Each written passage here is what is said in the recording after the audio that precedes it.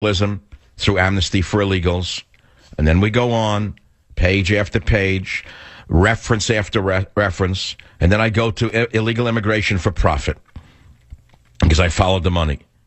And I say, you may remember the reporting last year about the luxury hotels being rehabbed for the illegal alien children, offering saunas, tennis courts, luxury pools, and more. The Obama administration actually bought a luxury hotel to convert into a facility for juvenile illegal aliens. And then I write about the religious organizations, big religion, who are making hundreds of millions of dollars off this. And then I talk about the GEO Corporation. GEO was awarded almost $1 billion in ICE contracts. Who owns it? Wackenhut Corporation, which owns a lot of private prisons and funded the American Legislative Exchange Council, a lobbying group. They tell your elected officials what to vote on.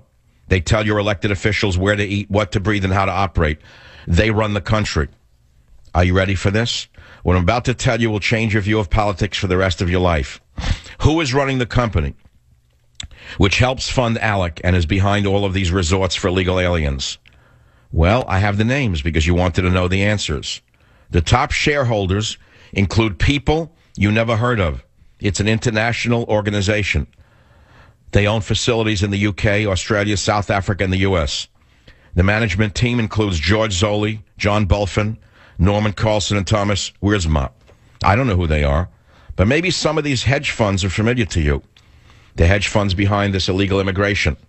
They include BlackRock Fund Advisors, Credit Suisse, River Road Asset Management, LLC, Eagle Asset Management, Inc., Scopia Capital Management, LLC, Carlson Capital, LP, BlackRock Institutional Trust Company, Hotchkiss & Wiley Capital Management, and Vanguard Group, Inc. If you have any money in any of them, it may be helping fund GEO Group's holding facilities for the illegal alien children. Now, all of this is perfectly legal. Don't assume I'm saying there's anything illegal in what they're doing. I'm just telling you to follow the money. And then I come back, the minute I come back, I'm going to tell you who else is profiting from the illegal alien surge, who is on the board, what funds you may be invested in are actually profiting from this, and then you'll understand why America is under assault. If you don't have the time to listen, I suggest you go to Amazon and buy Government Zero. You'll find this all on pages 187 to 189. I'll be back. Join the Savage Nation. Call now, 855-400-SAVAGE, 855-400-7282. Savage. The Savage Nation is sponsored by Swiss America, the only company I trust with my financial future. Call 800-289-2646 or SwissAmerica.com. There's not a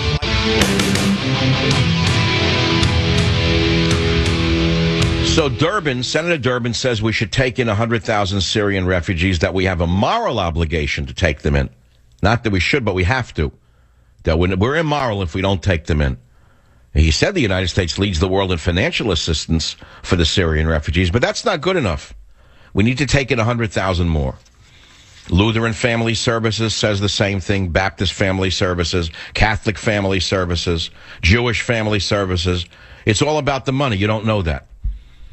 And, you know, there's an old saying that they claim Karl Marx made up, that when the last capitalist is hung, we'll hang him with the rope he manufactured. Did you know that? That when we hang the last capitalist, we'll hang him with the rope he manufactured. Wow, that's eerie, isn't it? You never heard that? Didn't hear that at Harvard? Bernie Sanders ought to be listening to this show. Maybe you can pick it up for his next speech. That when they hang the last capitalist, we'll hang him with the rope that he manufactured. That'd be a good one for Bernie. When we hang the last... No, I can't even do it. I'll try it later. When I come back, we'll talk more about Government Zero and what you can do about it. Go to michaelsavage.com. Big surprise. We have a few pictures of the winners of the scholarship contest. By the way, all profits from Government Zero will go to the 2016 Savage Scholarship Fund. Join the Savage Nation. Call now, 855-400-SAVAGE, 855-400-7282. Savage.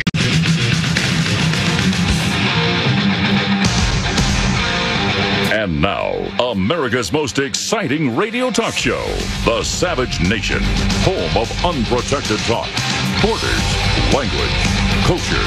And here he is, Michael Savage.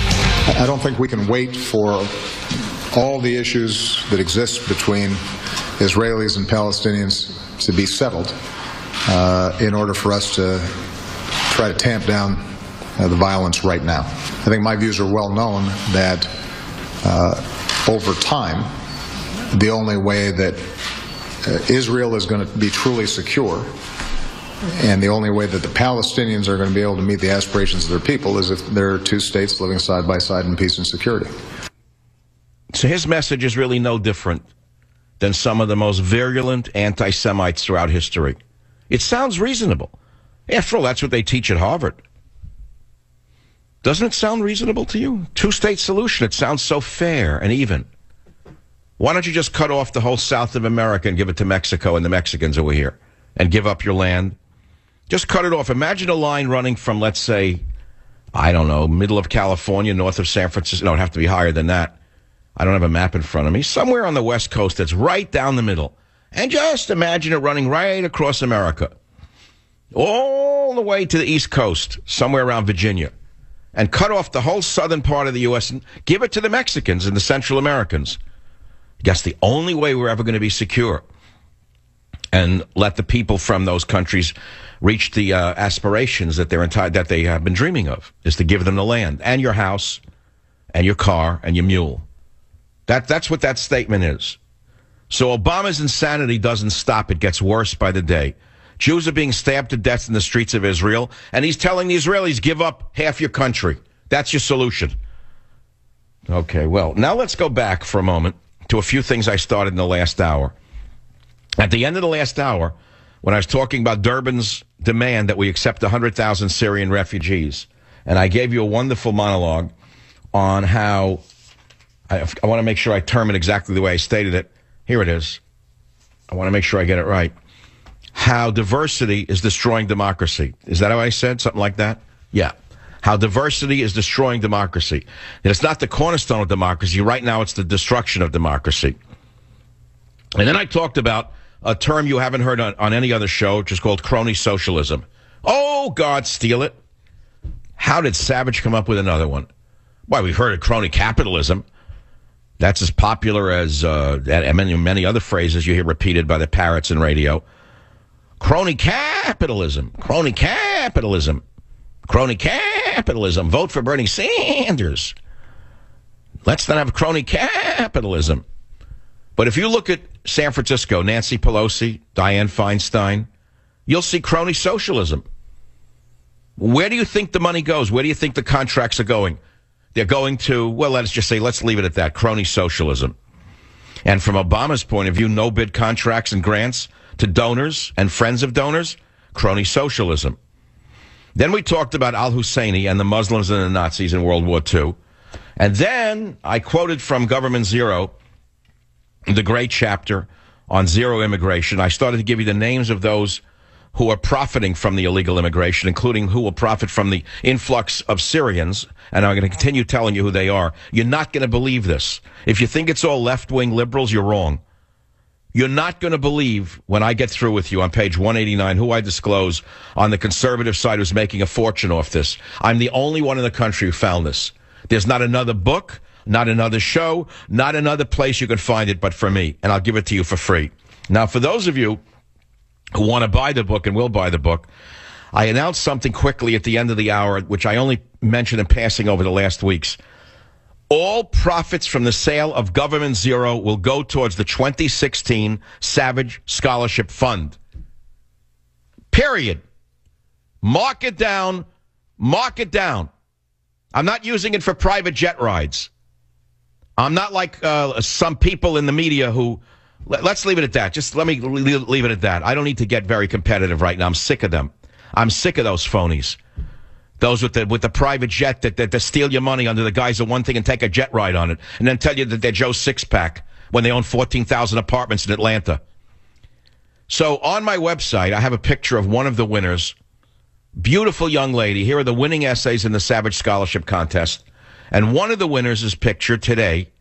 You click on it, you'll see some of the others. And you'll see their names. We only have 3 pictures so far. We're waiting for the other 2. You'll see one of the winners, and then I want you to read her essay, What It Means to Be an American, Heather Fisher. Another winner, is a young man named Alex Peterson. His essay was entitled Obscured Resilience. These are young college students. Another winner is Curtis Butterfield. His essay was entitled Evil Despises Competition. Wait until you see these essays, and you'll say maybe there are people out there who are not being brainwashed who can fight it.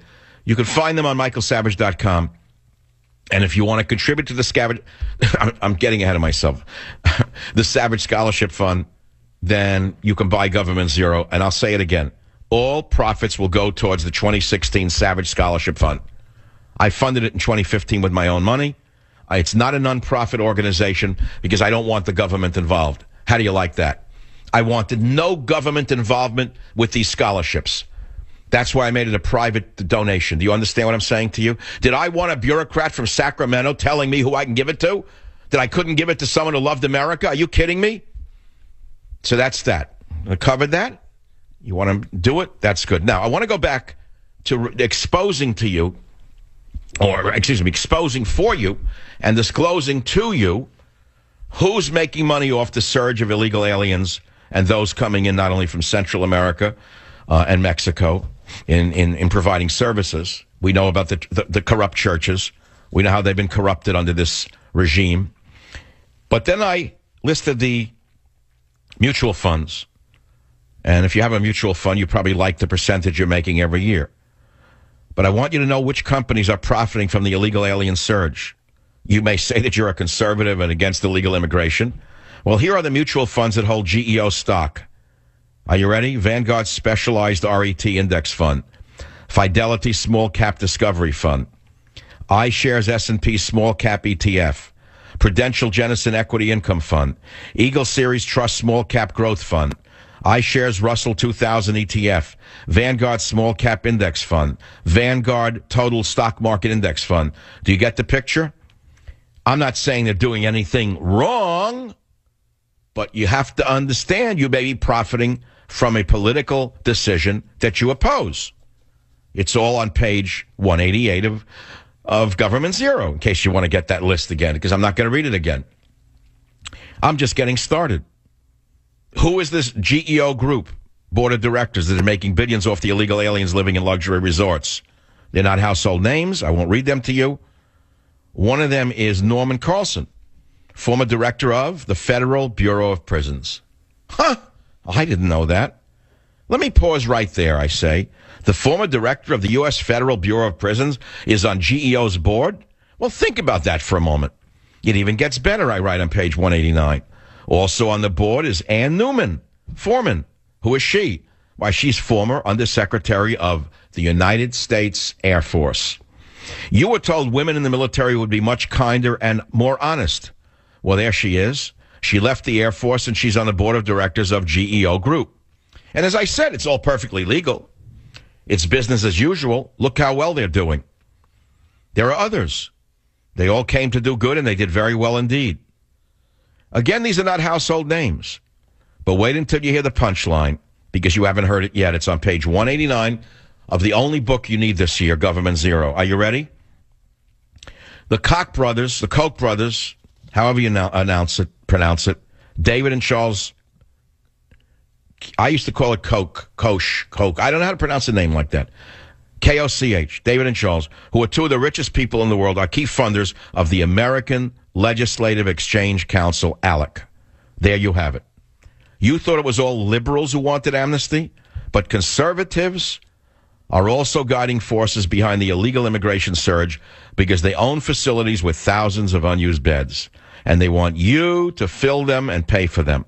It is big business, big government, and big religion, all in one bundle and getting paid off your back. It is big business, big government, and big religion, all in one bundle, and they're all earning money off your back. All disclosed in the chapter, Zero Immigration and Government Zero. I close the chapter with the 3 pages on Can We Get America Back? I'm not going to read it to you, but I want to read one line. I'm not against immigration. I'm the child of immigrant parents myself. My mother was an immigrant. My father was an immigrant. Everyone living in this country is descended from immigrants, including the inappropriately named Native Americans. They aren't indigenous to America either. They came here from Asia. They just came before the Europeans. That's something else you probably didn't learn in school. Immigrants did help build this country into the greatest nation on earth. And I